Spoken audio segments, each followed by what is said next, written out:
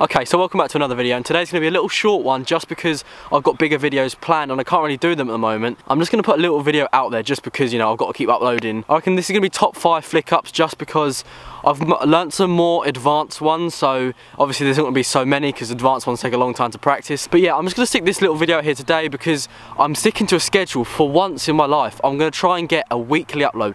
Every single week there will be a video. I'm not sure what day yet, but whatever day I can get a video out, I will get it out. So that is the schedule I'm sticking to. One weekly upload. I'm going to get an upload out there every single week. And I have to keep saying that to myself because I'm going to do it, because I've said that I've had schedules so many times and I just haven't stuck to it. So this time, 1 week, every week, 1 upload. That's pretty much why that's what another reason I'm doing this video. Just to talk to you quickly about what's actually happening. And I've got so many ideas planned, and this year is going to be crazy for videos.